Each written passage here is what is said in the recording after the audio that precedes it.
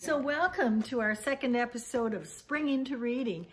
And let me tell you about a few things that are happening here. First of all, David Chapman has another exciting presentation on Birds of Ontario, exploring the birds of Ontario on our YouTube channel. And he's very kindly allowed us to leave it up for a couple of weeks. So have a look at those because they're amazing. I just love those videos of David Chapman. Let me tell you a little bit about the book that I explored this week. I'm not sure really what to say about this book. It's No Pain, No Gains by Chip Gaines, who, if you'll know, if you're a bit of a Renault fan, Renault addict, as some of us are, it's based on Joanna and Chip Gaines, who run the Fixer Upper show, and they've now started their own network. Huge success with Magnolia Magazine, and they've bought silos in Texas, and they've made them into this wonderful sort of community with things for sale, and really exciting. But anyway, so this book, and again, I'm not quite sure what to say about it. It looks like a very long convocation speech, and definitely Chip's talking about all the things that wisdoms, truisms we'd like to pass on.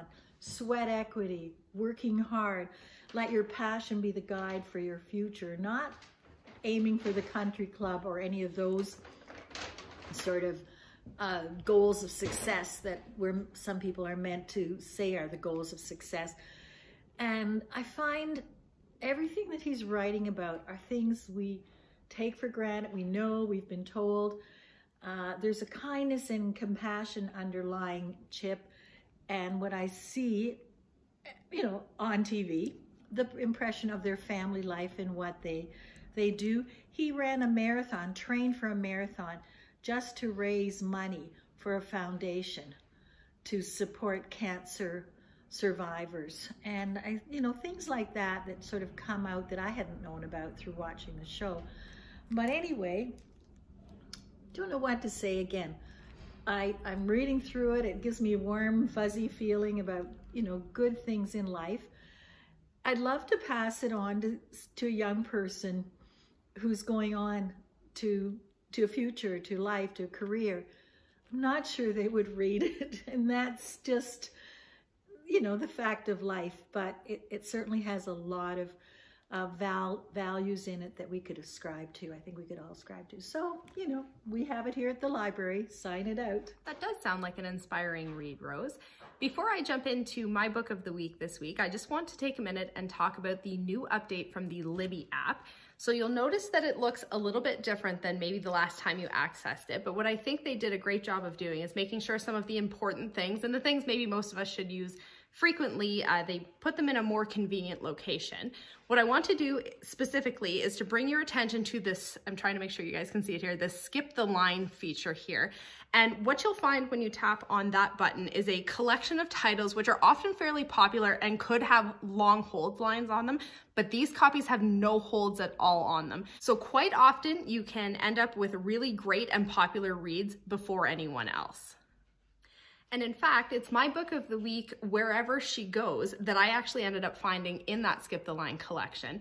And K.L. Armstrong is a pen name for Kelly Armstrong, and I listened to the audiobook here, also narrated by Therese Plummer, who also narrates the Rockton series, which you guys know I love very much. So it felt like I knew these characters for a lot longer than I actually got to know them, which really made the experience enjoyable. So in this book, Wherever She Goes, Aubrey is recently divorced from her husband, and their daughter is living with him while she kind of figures out her own situation and gets a nicer place. She is jogging at the park one day, and she sees this little boy she kind of knows get pulled into a vehicle against his will. And she knows automatically this kid's been kidnapped, SOS 911. So she calls the police, but they don't really take her very seriously, and they say, basically to her that she needs to stop projecting her maternal feelings and her maternal shortfalls onto this kid. It was probably just a kid who didn't want to leave the park, a very normal situation. But Aubrey knows in her gut that's not what she saw.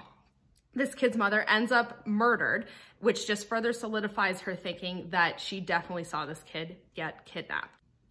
Aubrey has a bit of a secret past that she doesn't want anyone to know, and the skills from her past enable her to do a little bit of covert digging into the situation, and basically affirms for her that she's right, this child was kidnapped, and this is a very dangerous situation.